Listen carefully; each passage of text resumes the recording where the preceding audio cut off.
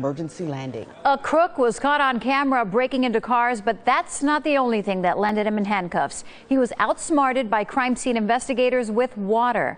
Surveillance video shows a suspect opening the door of a vehicle and rummaging through it in a parking lot at Beach Place in Fort Lauderdale. To catch the crook, police used SmartWater, a forensic formula liquid that sprays a suspect and can't be washed off.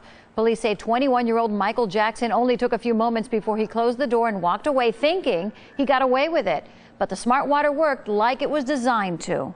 Our detectives reviewed the surveillance footage. They were able to positively identify the suspect from prior arrests, and then they were able to use a black light to notice the presence of the SmartWater agent all over his clothes and all over his arms and hands. Because of Jackson's prior arrest record, he will be held without bond. Now.